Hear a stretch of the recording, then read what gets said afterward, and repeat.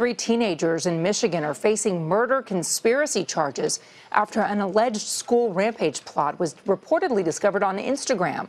Police say the teens were targeting a high school and a middle school in Argentine Township, about 65 miles northwest of Detroit. A school resource officer tipped off authorities on October 28th. The teens were arrested the next day. The information has just been released because police and FBI wanted to be sure everyone involved was in custody. 18-year-old Ryan Stevens and 2 15-year-olds were charged as adults with conspiracy to commit first-degree premeditated murder and false report or threat of terrorism.